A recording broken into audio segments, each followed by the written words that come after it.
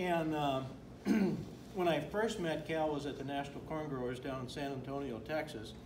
And Cal, I started working with him actually probably a dozen years ago. It took me a lot of years to get to your dad to where he'd actually listen to me, and I finally twisted his arm to go to a program in Hastings that Todd Hoffman did, along with, we had Kip Cullerson and we had Jerry Cox. And your dad took one thing home from that meeting, and it was the manganese issue. And I won't take a lot of Justin's story, but he went home, and because of DEQ and their feed yard there, he went through and went back as much as 10 years on some of them, and he found out his manganese levels, because of glyphosate, had gone down 30 to 60% available manganese in the soil. They're a big purchaser of manganese now. They've seen some really neat things there along with all of our trace elements. But Cal, even though he was tough to get into, he's very fair on testing stuff. And as the few years that he tested it, after about the third or fourth year, I met him in Kearney for lunch one day, and he says, by the way, we're using your entire program from now on. And he told me, he says, basically our input cost over 30 bucks an acre, and we increased our yields on average around 25 bushel, but I'm going to give you about 15 of those bushels there on that. So he says that's a $75, $80 swing with $3.5, $4 corn. But with that, like I said, I'm not going to get real detailed on stuff here tonight because I got the guy that's doing it every day, Justin Dahlgren. And as he shares stuff with you, you're going to say, I agree with that. You might say, I disagree with what Justin's doing. What we want to do is share information tonight and let you guys understand there's ways that we can help the farmer out there. And when I first started talking to your dad, you guys were farming about 5,000 acres. Now you're up around 8,000 plus. They run an 8,000 head feed yard. They make sure things work for them. And Justin, I'm going to let you share your story. And then it's his story, guys. It's his story. Listen to what he's going to be talking about. Again, we're not expecting you to maybe grab everything that he's doing, but I think the faster, and I know you'll talk about this, the faster you get on the system, the better it's going to be for your operation, because you guys didn't jump whole hog the first year or 2 or 3, but once you guys did, you guys have really just done a fantastic job. Here, let's welcome Justin Dahlgren here, guys. Well, thanks. I'm glad to be here. A few housekeeping rules. I am open book. If you have a question, feel free to stop and ask me at any moment. I'm not a professional speaker. Okay, and these slides are here for me, not for you, so they're not very great, and I apologize. Like I said, we've been in the Conklin company since 2014. My dad was actually the one that started. I was still in college. I didn't have much of a part in us starting. I probably do 95 to 100% of it now. When I asked Dad, I said I was going to be giving a little speech today. I said, what do you think I should include in the speech? And my dad's a man of very few words. He said, it works. That's it. That's my speech. It's done. And I have to believe it's true. Like I said, we have an 8,000 head farm, 8,000 head or an 8,000 acre farm, 8,000 head feedlot, and we run about 3,000 yearlings on grass every year. To set the stage here, I want to talk about something. Business is really simple in my opinion, and there's only 3 ways you can improve a business. You can make more product, make that product for less, or sell your product for more money. Now we're farmers, we raise yellow 2-number corn. You don't get to pick your price. That's awesome for you guys. You don't have to focus on 2 of them. That's what I'm going to focus most of my talk today is on lowering our cost of production and increasing yields. Okay, but with that said, there's not one product sold today for agriculture that will change your farm economically. There's not one. There's a product that will add $50 in yield to your farm. It's going to cost $49.85 in about 2 years. Okay? Or price of corn is going to go up or go down to equate about 50 bucks an acre. That being said, a system can change your farm dramatically forever. I'll get into some of our results down the road here, and it's really true. Conklin has a system approach that will increase yields and decrease costs over time. And it's not only is it a system that will work for you this year, there's people that have done it for 10, 15, 20 years, and it gets better. It builds. You'll continue to lower your costs and continue to increase yields. I will say though that some products are really good. I'm not going to talk a lot about them today. There's guys in this room that can talk way better than I can. I will swear by Amplify. It goes on every acre except soybeans, all the time. This is a picture of a cover crop for us side by side. One with Amplify, one without. That's probably a half rate of Amplify D, because I'm not very good at math some days. And it's just a home run. If you're going across the field with any type of seed, Amplify for $1, $2 an acre is something you can't live without. I will say though, while no product can economically change your farm, Conklin has some products that might, from a holistic sense, actually change your life. Guys, if you are in an environment where you have to split apply nitrogen because you can't hold on to it, products like Guardian might allow you to skip that split application. Trust me, it's probably better to split apply your nitrogen, get the Y drop out of the culture machine, or fertigate. That's our preferred method of choice. But adding Guardian to the system might actually make it to where you can go to the lake one more weekend. For some of us, that's probably worth it. This is some of our products that we use. I should just say we use them all the time. We use a ton of micronutrients, and Conklin needs to get tanker loads cheaper, because I could use tanker load of every micronutrient every year. We have a feedlot. We use a lot of manure. We can't get rid of it. There's a saying, don't be a moron. Don't put more manure on. We put more manure on. We can't get rid of it. The going rate in Phelps County, Nebraska right now is we will haul it 10 miles to your field for free. We put it on. Okay, so that causes problems. We'll talk about that a little later. We use everything. We're heavy into foliar feeding. When you've got excess nutrients in the soil that are tying up micros, you can only put so much in the soil without it getting tied up. Foliar feeding gives us an opportunity to actually address those needs throughout the season over the course of the year. We primarily grow corn and soybeans. I used to say I don't want to talk about soybeans because they were our redheaded stepchild. I think I can now.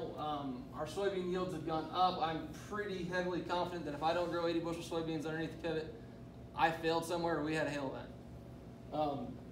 And let me tell you, if you're looking right now and you're looking at toss-up acres, I will make the case that beans will out-economically yield or out-economically profit your corn. And if you got any questions about that, I'll help build a system to do it. Okay, so how's it changed our bottom line? Well, from 2014, I'm going to call that my base year because we dabbled in products just enough to make sure these guys weren't full of crap. We started in 2014, our highest yield ever in 2014 was 245 bushel an acre. In 2019, we did 266 bushel an acre. This year, we did 263 across every single irrigated acre. That's the whole farm. Average, that'd be over 5,000 acres. So we've increased our yield significantly. We've lowered our nitrogen usage rate to about 0.72 pounds of nitrogen per bushel. That's pretty constant for us. I don't want to hit too much on that. That's kind of a hidden sales tactic.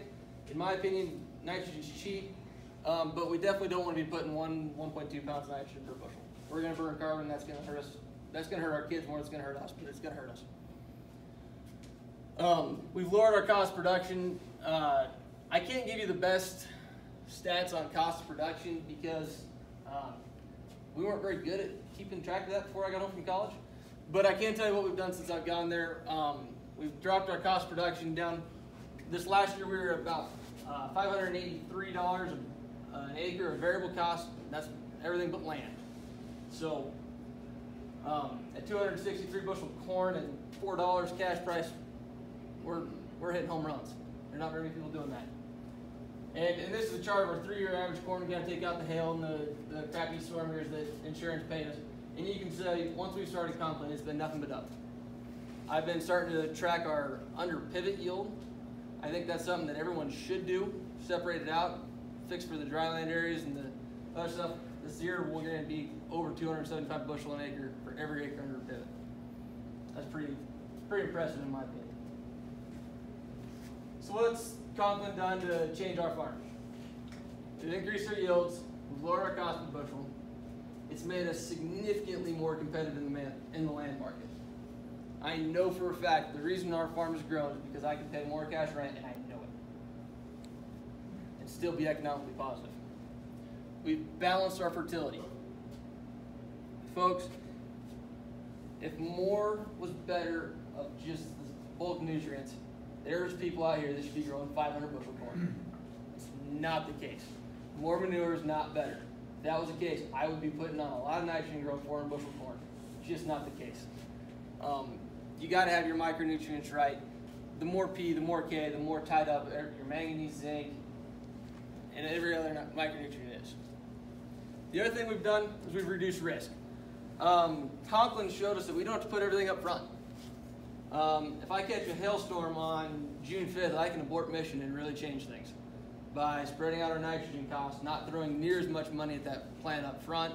It's allowed us to actually save about 20-30 bucks on insurance costs because I know that I can change plans in a heartbeat and not be out my entire production costs. So Conklin's not only helped us economically just corn and soybeans. It's actually opened up some new opportunities. As we get better agronomics and better balance our soil, we've actually been able to look at some different crops. I'm actually looking seriously at irrigated wheat, especially for a chopping system, and put that into the feedlot and the feeding system. But I can actually make a case for irrigated wheat or cover crop seed. Hay crops, we are producing, we haven't started it, but we are going to start doing hay. We're looking at exporting nutrients off our farm. Hay is an opportunity to do that. Peas, as I said, we have we background quite a few cattle on grass. I know there's some people in this room that background quite a few more, but we background 3,000 head, and we found that supplementing those cattle, protein supplement is a home run where we get cheap distillers. Peas actually economically look really similar to dry distillers grain. If we can economically produce it, we're going to, and that's another product for our operation to grow. And then cover crops. Grazing cover crops is going to be a rotation of ours here shortly. Under a pivot, $300 an acre cash rent ground, no question asked. It will be a part of our rotation. You just got to have 5-wire fence around the field because your neighbor's not going to be very happy if your yearlings bust through the electric fence and get into his corn crop. We've extended our maturity selection opportunities. This year we did 98-day corn for silage. We wanted to be the first one to get the custom crews in. Did 98-day corn, did 29.4 ton an acre, and we harvested it on August 21st. That's an opportunity. Every custom crew in the world is busy the day after Labor Day. Labor Day. I was cut. That's an opportunity that's huge. 16-inch corn, that's something we're looking at. I don't know if any of you guys really study the regenerative agriculture movement, different things. 16-inch row corn is something that can be, is basically skipping every other row, planting cover crop in between it, looking to build your soil health, plant some legume cover crops to try and help increase nitrogen, add a grazing opportunity after the season. I think it could actually really reduce our cost production, reduce our risk, and up the option, and up our total profitability. The problem with it is if you don't have a high level of management, your corn will not succeed. So, but I think we can do it because we've got high fertility ground and I have a willingness to manage it pretty heavily. Relay beans, I don't know if anybody's follows Jason Mock on Facebook or anybody who's planting wheat and beans in the same field, harvesting the, so you got wheat growing in like say a 60-inch row, you plant beans in between it, harvest the wheat, let the beans fill out and grow, you can get 2 crops in 1 year, growing at the same time. In a high fertility field, it helps kind of manage your moisture and helps get the biology stimulated in the soil. Don't know if that one's going to work for us so much, but something I want to try. This one's real interesting. Conklin can't help us much with bale grazing. I've got an excess of nutrients. A huge, huge excess of nutrients in my soil. We are actively now starting to bale cover crops after soybeans and silage We're gonna grow a cover crop. We're gonna bale that cover crop. We're gonna take that out to pasture. We're gonna bale graze. Now, bale grazing, for those of you who don't know, is basically setting bales out in a pasture, in a field, in basically a checkerboard-like section. People who came up with it are actually people up north didn't want to start a tractor in the wintertime, feeding their cows. Okay, build an electric fence between them, let the cows into the next set of bales every single day. You don't have to start a tractor. What they didn't know when they started this is that it was actually the most brilliant way to fertilize a field. Okay, you're actually exporting nutrients and having them put it on the field rather than feeding them in a lot and hauling the manure out. Well, we're actively doing it for the simple fact if we can break even, get those nutrients off my farm where I spread too much manure and out to my pasture, I'm going to economically win. We'll probably end up selling that pasture after we do it right. We'll start the process all over again. So that's what we're doing. I think that can also add a lot of opportunity in our rotation. Soybean, cover crop, corn, really economical, 3 crops, 2 years. As we start getting near the end of my presentation, I have some undeniable truths. Some are with Conklin, some without. You can't starve a profit into a cow. It's not possible. Anyone in the cow cabin has probably tried it once. They almost went broke doing it. Same goes with farming. You can't cut every nutrient. If you are, you better start selling regenerative and naming your price. Okay, sell direct to consumer. If you're not going to do it, you can't starve a profit. Be willing to spend a little bit of money. It can decrease your costs over time. But that being said, the easiest cost to cut in any cost production is always the largest one. And the largest one's always land. Look at how can you change our rotation. How can we get more solar energy captured from every acre every year? Soil testing is like a compass. Tissue testing is a GPS. And then balance beats quantity every time. Start off with that. Soil testing is something Conklin talks significantly about, and I love soil testing. It gets you pointed in the right direction, but it is not the be-all, end-all. Tissue testing is. Just because you have enough nutrients in a soil does not mean it's getting into the plant. Folks, I put on a ton of manganese and a ton of zinc, and I still don't get enough into the plant. Every single tissue test I have says I get enough zinc into my soil. Or I have enough in my soil, and every single tissue test I have after V7 says I don't have enough to get into the plant. And I know that's economical. Tissue testing also can be hugely effective in learning where to grow. I have not found a tissue test level of boron that is too high to limit yield. Where do I have an economic level? I've gotten some up to 25 parts per million. We did 323 bushel corn this year in yield NCGA contest on that one. I clearly haven't put it high enough yet. I haven't killed it. That's my fault. I should kill something every year trying to push the limits, okay? Balance beats quantity every time. This is a picture of corn I had in 2019. We were trying to push some yields here. We're putting, really getting to dabble into strip tilling. That was the first year we actually,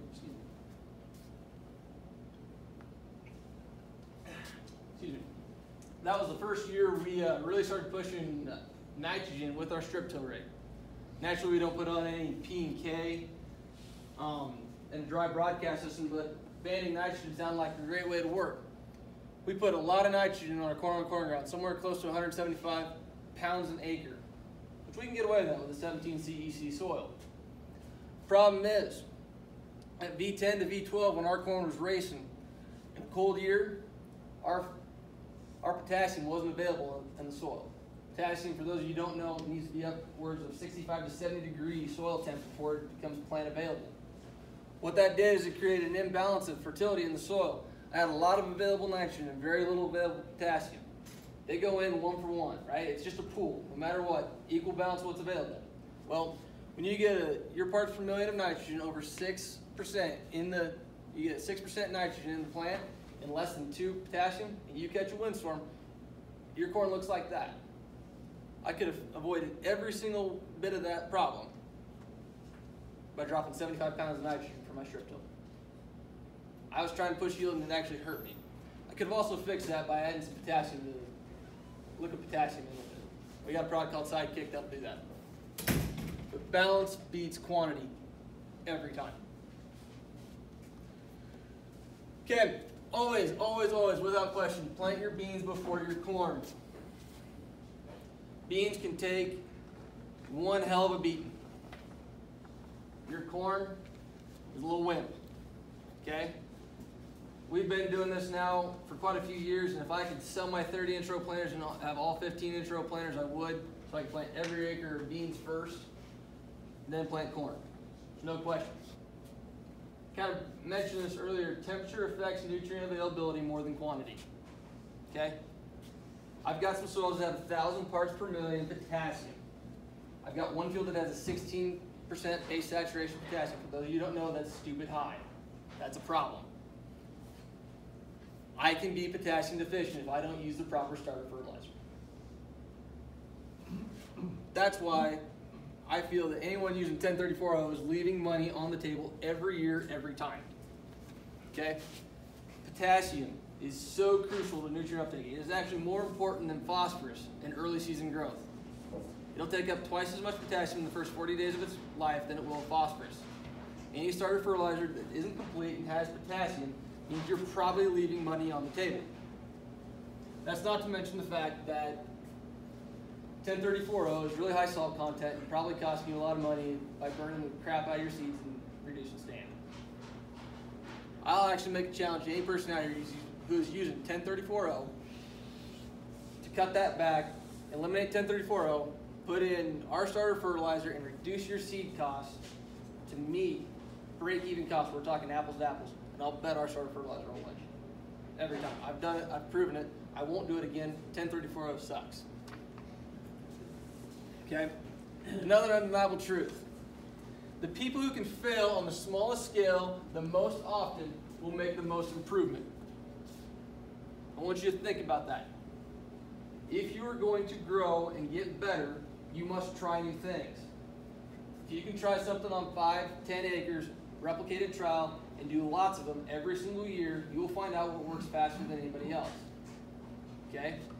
If you have to do an 80-acre test trial, which we used to, you get to try 3 things a year. Only 3 products, either you're going to be very right, or you're not going to learn anything.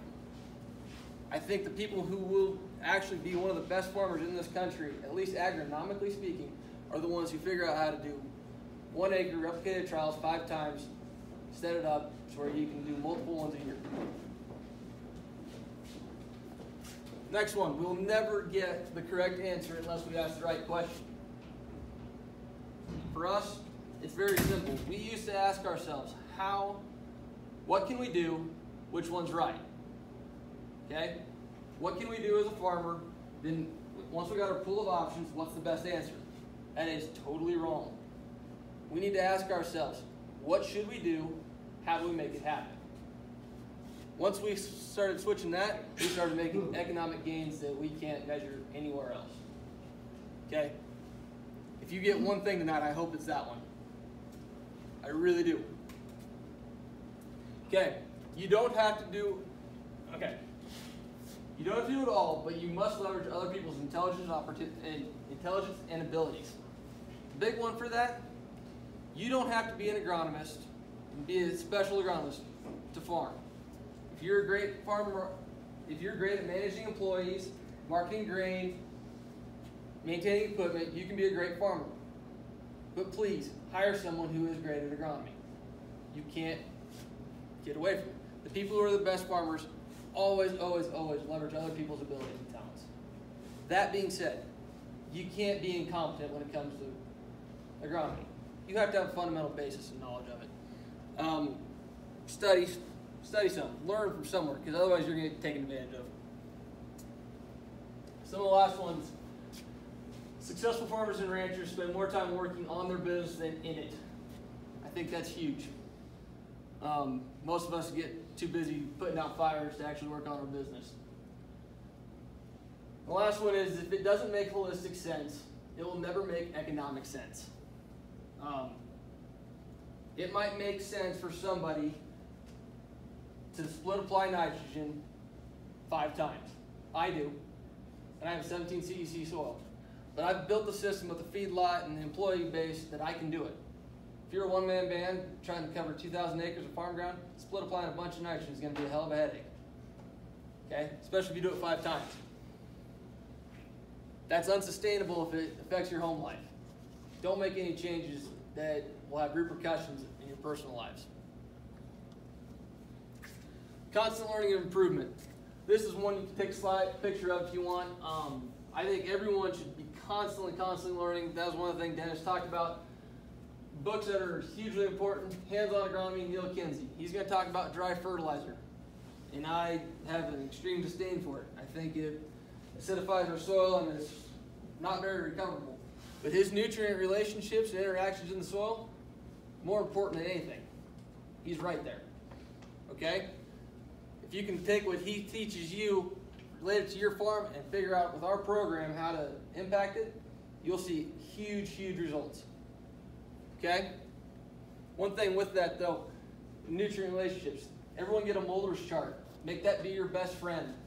That shows the interrelationships of crops or nutrients in the soil. Okay?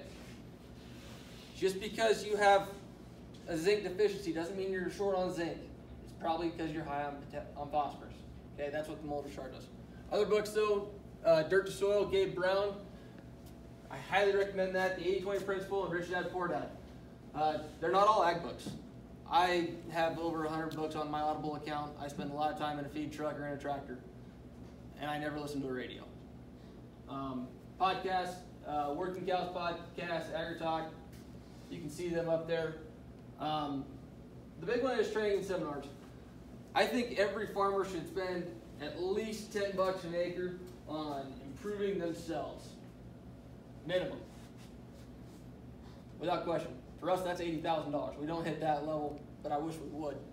Some of the big ones, DCI Next Level. That's Dowdy, Crop Innovators. I'm part of that group. That's pretty interesting way of thinking. Holistic management training with Alan Savory. Ranching for profit, especially if you're in the cow-calf industry. I highly recommend that one. That one plays on both sides, and that's mostly about business. Soil Health Academy, that's Gabe Brown's school. No-Till on the Plains Conference, that's down in Wichita. But the big one is Company Pro Ag Training. I don't think there's any better return on investment, dollar for time, than a $300 investment in Pro Ag Training. You will learn way more than $300, and I don't care what you make, you can afford to give me 2 days. I can tell you right now, there's quarters of farm ground that we own because of it. That I'm very confident in. Okay, so one of the last things I'm going to leave you with is the future is formed with small robotic tractors. If you're not one of the best people in your county, this should scare the holy crap out of you. It excites me. Because I know I've got one of the best economic outlooks on our farm. I know I'm making money every single year. And when that comes, and I can eliminate a lot of my headaches with more people, instead of trying to figure out, do I need to upgrade all the equipment? Do I need to get another big $500,000 tractor and planter combination? When one more quarter of ground, all I got to think is, oh, do I need to get one more $30,000 robot? I can run all day long, all the time. I'm here to tell you, that excites me. And I will bid every ounce of margin out of that farm ground for an home producer. If you're not great, you're not leading, you won't be here. I don't say that to scare people. I want it to be real. There's a lot of really cool opportunities in agriculture. And if you don't want to be ready to compete when this comes, you better start following the regenerative agriculture movement and figure out how you're going to sell direct to consumer. Because that's huge. My last slide is just win. I don't know who listens to Tim Ferriss very often. He asks people all the time, if you had a billboard that could reach millions and millions of people every day, what would you put on it? And when I first heard that, I said, well, I use an explicit term, win, you know. It is a little effing win. And it just seems true to me, okay? Everyone in this world can be winners. Most people choose not to be. And I think it's the effort, the constant work to be better and be a better farmer today is there. And I don't want to hear any excuses, because every person on this planet can win. And I'll leave you with that. if anybody has any questions, you feel free to ask me, okay? Thank you.